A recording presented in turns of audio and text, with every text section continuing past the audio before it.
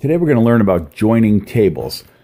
So we're going to begin by making our SSH connection to the server. That puts us at the $ prompt, the Linux prompt, and we'll of course type out the MySQL command or go up arrow as many times as it takes to refine the command. It connects us to the local host with our username, password, and database name. And once there, we're at the MySQL prompt where we'll show tables. And we see that there are two tables in here now, FM towns and students. They're in alphabetical order. And if I did select fname, hometown, major from students, I would see, I don't show the whole thing in the screenshot, but I would see all 21 records, the fname, the hometown, the major. But I'm going to change this up a little bit now. I'm going to just do select fname, hometown, but what I'm going to do is say students.fname, students.hometown. I didn't need to do that in the previous one because it knew what table we were using, but this time we're going to use two tables. And I'm going to add to it fmtowns.county. So we have the student first name, the student's hometown, and the county that they're from. Of course, not everybody's from Fulton or Montgomery County, so that's going to be a little bit of an issue. So select students.fname, students.hometown, fmtowns.county from students join fmtowns. So what I'm doing is I'm joining these two tables, but I have to tell them how I'm joining it. So I'm going to say on students.hometown equals fmtowns.town. They don't have the same field name, but that's okay. Students.hometown. When they're equal, it's going to join those records. So when it finds a match, in other words. When I press enter, I find that only 12 people meet that criteria, though there are 21 students in the class, in the table. Matt from Broad Albin, Fulton, all the way down to Daisy from Canajoharie, Montgomery. That's all we have are people who actually live in Fulton or Montgomery County. Now I'm going to insert into FM Towns another town, Sharon Springs, which happens to be in Schoharie County. And I do that.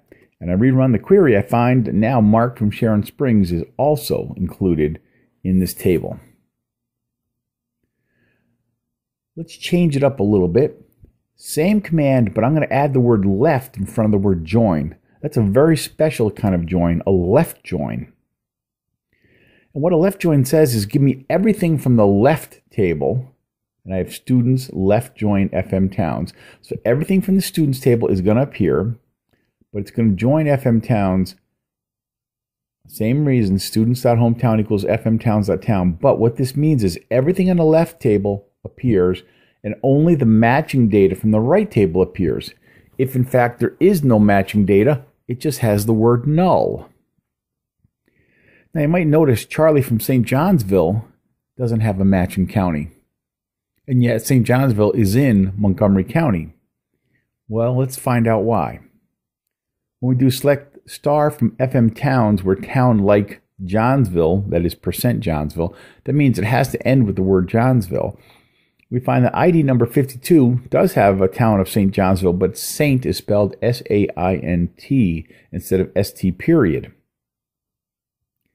Now I can use my update command, update FM towns, set town equal to S-T period Johnsville, where ID equals 52. Notice St. Johnsville is string data, so it's in quotes, single quotes that is. And then when we rerun that query, we find that Charlie from St. Johnsville is no longer null because he now has a matching county record in the FM towns. Now let's start this all over again. Select students.fname, students.hometown, fmtowns.county, and fmtowns.town. So I'm taking 4 fields this time. But I'm going to say from students right join FM towns on students.hometown equal fmtowns.town.